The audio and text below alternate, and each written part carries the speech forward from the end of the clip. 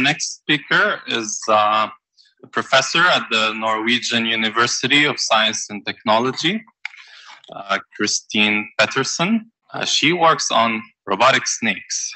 And if you're not curious or terrified enough, she takes robotic snakes out of land and puts them in water, which is amazing. Her talk is entitled Bioinspiration Gives Snake Robots Moving on Land and Exploring the Oceans. Welcome, Professor. Thank you so much. First, I would like to thank the organizers for inviting me to give this talk. I will present our research on snake robots, which is inspired by biology. In particular, our research is motivated by the mobility demonstrated by biological snakes. Mobility is an important feature for autonomous robots, and snakes, they can move in virtually any terrain, including rough terrain, where, for instance, wheeled or legged robots could run into problems.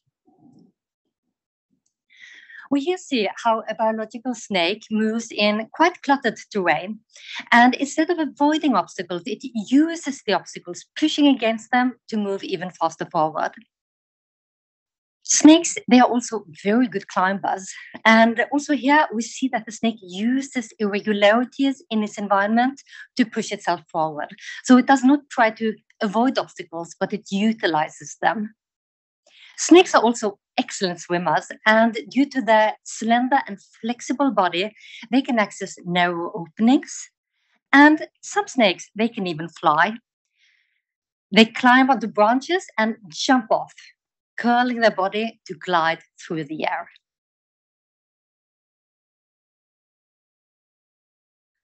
It was falling with grace. Yes, that was falling with grace, yes.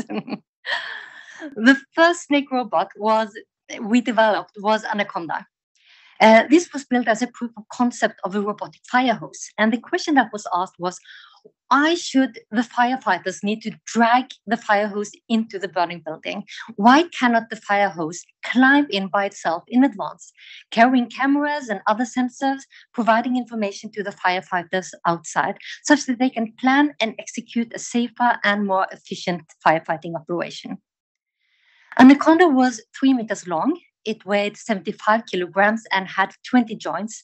And it was the first water hydraulic snake robot in the world. And it demonstrated that the concept was indeed realizable, but it also demonstrated that there were a lot of research challenges to overcome when it came to controlling the robot, making it move forward and making it follow a desired path. To look deeper into these research questions, we developed ICO with electric motors, making it much lighter and easier to work with. And we here see how it curls up against the obstacles, just as the biological snakes. And it uses the obstacles, pushing against them to move forward. For a robot to be autonomous, it needs to be able to sense its surrounding environment. And Kulko here, which was the next snake robot we developed, it is equipped with contact force sensors behind the blue spheres. And Kulko can thus detect obstacles and actively push against them in an efficient manner to move forward. Wiko here, on the other hand, it does not need obstacles to push itself forward. It is equipped with passive wheels, so not motorized wheels, but passive wheels, for the sole purpose of creating an isotropic friction property. And the reason why the robot needs this friction property, we will get back to later. But we here can notice how undulations make Wiko move forward. We have already seen that one reason why snake robots are so interesting is their mobility. This can, for instance, be useful for space exploration, and a feasibility study for the European Space Agency studied how the snake robot can be a helper for the rover, going into cluttered terrain and narrow openings where the rover is not able to go. And this is of particular interest in order to be able to go into caves, because what's inside these caves has been protected from radiation. So there is more information in there that then can be found outside of the caves. So mobility is one reason why snake robots are so interesting. The other reason is that the snake robot is a hyper-redundant robot manipulator arm. which can also transport itself. So you can equip it with a gripper or another tool in one or in both ends, and it can perform manipulation tasks. So space is one possible habitat for our snake robots. Me personally, I'm equally fascinated by the oceans. The oceans are tremendously important to us. They contain food sources like fish and seaweed. They contain minerals that we need, and a biodiversity that is crucial to maintain and which may, for instance, hold new cures to diseases. The oceans, they are also an important part of the Earth's total ecosystem and can provide us with important information about the state of the Earth, including climate changes. So the oceans play a key role in addressing our global challenges stemming from an increasing population and the corresponding need for energy, food, and minerals, and for addressing the challenge of global warming. And yet, despite being so crucially important to us, we know more about the surface of the moon than we know about the bottom of our own oceans. Only about 5% of the oceans have been explored, and we need to be able to get down there and explore to get more knowledge about what is happening and to utilize its vast resources in a sustainable manner, protecting biodiversity. So how do we get to the bottom of our oceans? Although diving can be wonderful in itself, it can also be dangerous, and it is limited how deep divers can go. We have 3 types of marine robots today. We have survey AUVs, autonomous underwater vehicles that is, which are made for traveling long distances. They are torpedo-shaped, as you can see here, to achieve good hydrodynamic properties, making them energy efficient. But as you can see, they do not have any manipulator arms, so they cannot interact with their environment, picking up a sample from the ocean floor, for instance. If we want to interact with the environment, we use ROVs, remotely operated vehicles. These are vehicles equipped with manipulator arms, and the box-shaped carrying vehicle, it's not as hydrodynamically efficient as the survey AUV, to say the least. So the ROV is better suited for short-range operations. In addition, the big box restricts access, and such an ROV is not able to access narrow spaces, like, for instance, between rocks and inside ice caves. To gain such access, the ROVs, they have been made smaller and smaller, but as they are made smaller and smaller, the arms that they can carry with them also have to be made smaller and smaller. And in the end, we are left with a pure observation ROV, which may look something like this. So this robot gives access to narrow spaces, but it has no intervention capabilities, no manipulator arms. So with the current marine robots, we need to choose between a robot that can travel long distances, a robot that can interact with this environment, or a robot which can gain access to narrow spaces. Since our goal is accessing and exploring the oceans, it can be smart to instead learn from nature, and we here see how sea snakes move efficiently through the water. Their body is long and slender, even more so than the survey AUV. And in addition, it's flexible, able to move efficiently through the water and in between rocks and corals. And inspired by this, inspired by nature, my research group has made robotic snakes that mimic these biological snakes. We here see the snake robot, which we named Mamba, moving around in water. It performs these simple undulations, just like the sea snakes, and we see how efficiently it then moves through the water. Mamba is a demonstrator, a proof of concept, showing that swimming snake robots can indeed traverse the oceans.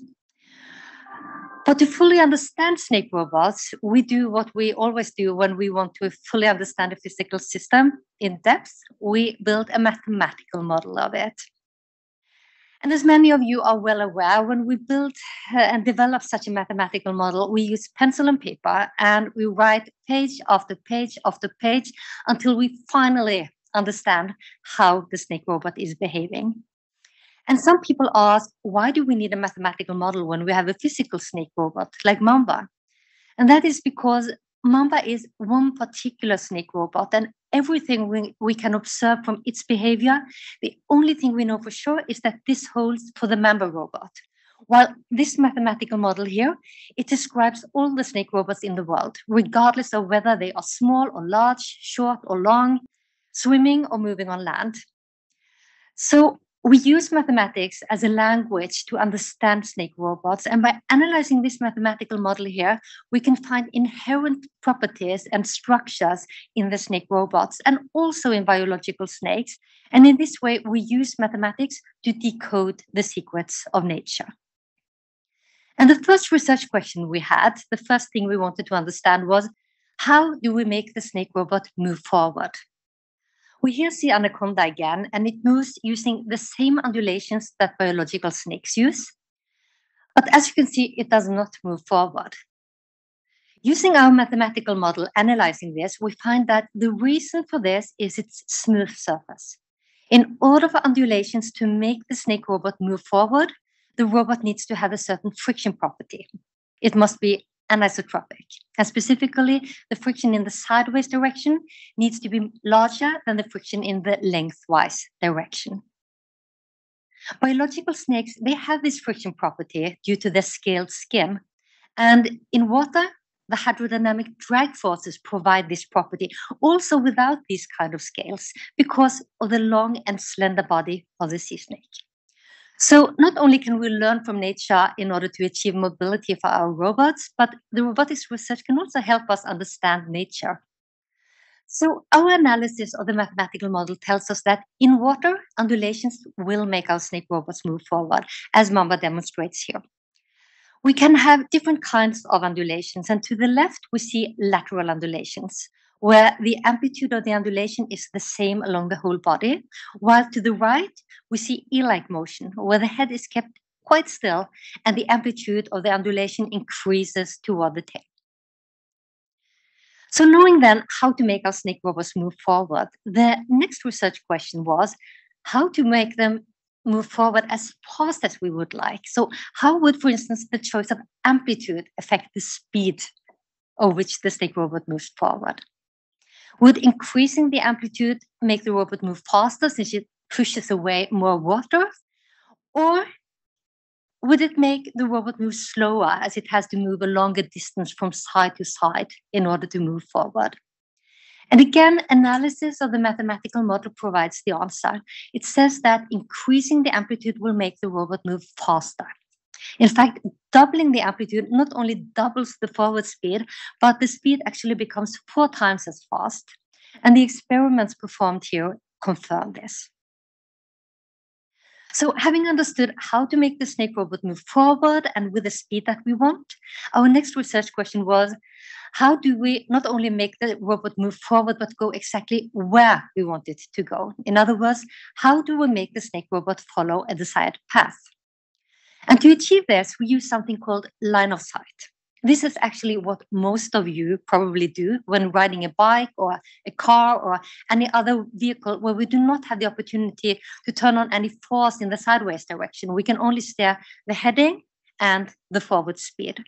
And what we intuitively do then is that we look towards the path that we want to follow. And we head the bike or the car such that it's oriented towards a point that lies a certain distance ahead of us along this path. This distance is called the look-ahead distance and is shown in yellow here.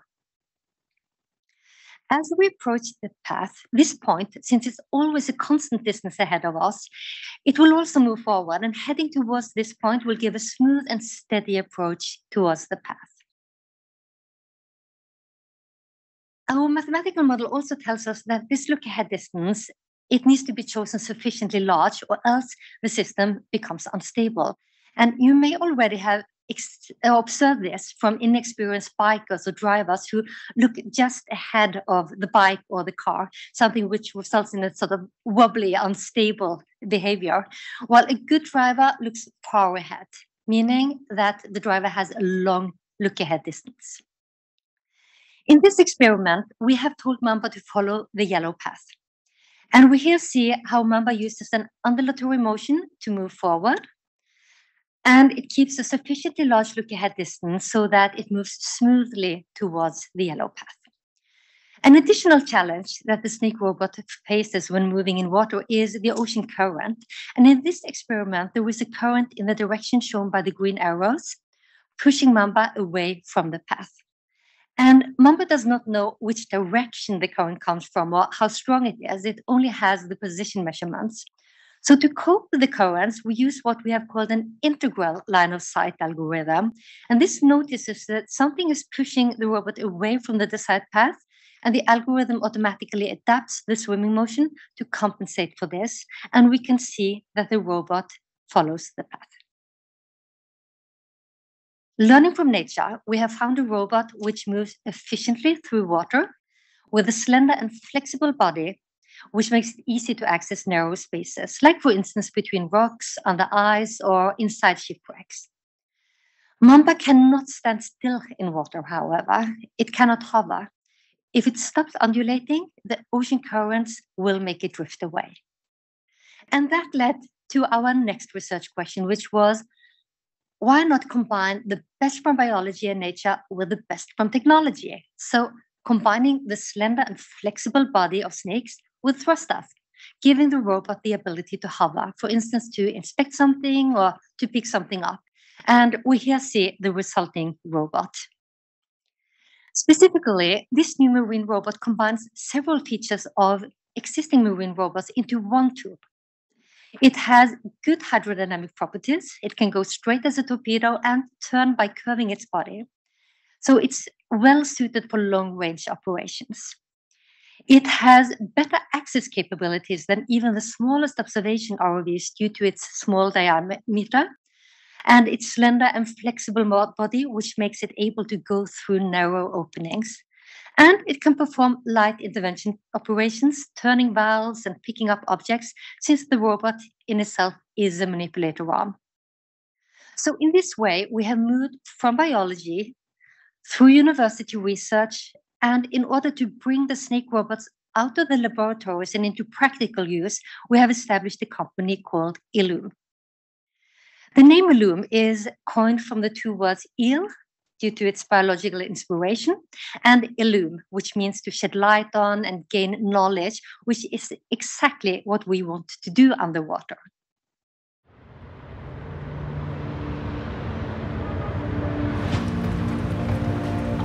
Until now, subsea inspection and maintenance has relied on underwater vehicles with surface vessel support. Illume changes everything.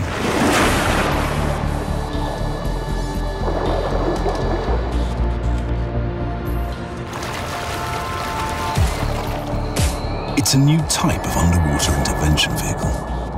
The snake-like body combined with underwater thrusters makes the Illume unique. Flexible and dexterous for complex manipulation. Straight like a torpedo for long-distance cruising. Slender and agile for precision hovering and maneuvering even in strong ocean currents. And operating in confined spaces no other vehicle could reach. Snaking around obstacles and through narrow openings. Shifting into a U-shaped dual-arm configuration to tackle intricate tasks. Because the vehicle is modular, you can change combinations of joints, thrusters, and payloads. You can mount different types of equipment, like torque tools, grippers, and various maintenance tools. Cameras along the flexible body give the operator a clear all-round view during inspection and intervention. Best of all, the Illume is engineered to live permanently underwater, where it can safely operate 24/7, regardless of weather conditions. This means less use of costly surface vessels and greener and safer subsea operations. With the intervention AUV of the future, Illume is reshaping underwater operations.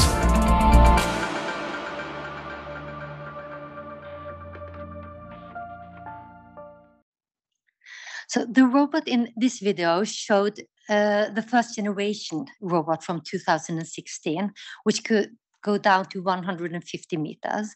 In 2018, we developed the second generation Illume robot, Illy 500, which has a depth rating of 500, in addition to several other improvements listed here. The Trondheim Fjord, which we used as a test site for the ILLUME robots, it's not as deep as 500 meters, but in this fjord, we have demonstrated 1 month of subsea residency at 300 meters. And now the third generation ILLUME robot has been launched, which is tetherless. And having been able to cut the tether is, of course, a major benefit for subsea operations. Here we see a video of ILLUME testing the navigation system in the Oslo Fjord near Horten in January this year. The robot performs a mission plan, which is tracing an 8, and the tether we see, it's only to transmit the real-time high-resolution video. The navigation is performed using an IMU and the Kongsberg Sunstone system. And here we also see the robot diving down, locating and inspecting a torpedo.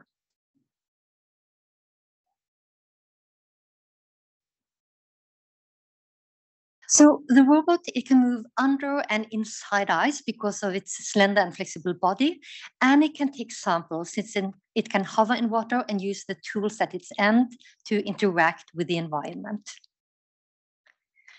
The robot can also support aquaculture by inspecting the well-being of the fish and also the state of the nets, detecting and repairing holes to prevent fish from escaping, which is a major issue within aquaculture. We have several man-made structures in our oceans, and it is very important that these are inspected, maintained, and repaired to pose as little disturbance to the ocean ecosystem as possible. And as was said in the video, the ILLUME robot, it's designed to live permanently at the seafloor, where it can safely operate 24/7, regardless of weather conditions. And since the robot is available at all times, any problems that should arise can be detected and repaired much earlier than today. So the resident robot gives both greener and safer subsea operations. And one of the actors who are dedicated to this is Equinor, which is the Norwegian oil and gas company. And the ILLUME robots, they are now getting ready to move out to Equinor's Åsgard field, where they will work as subsea janitors.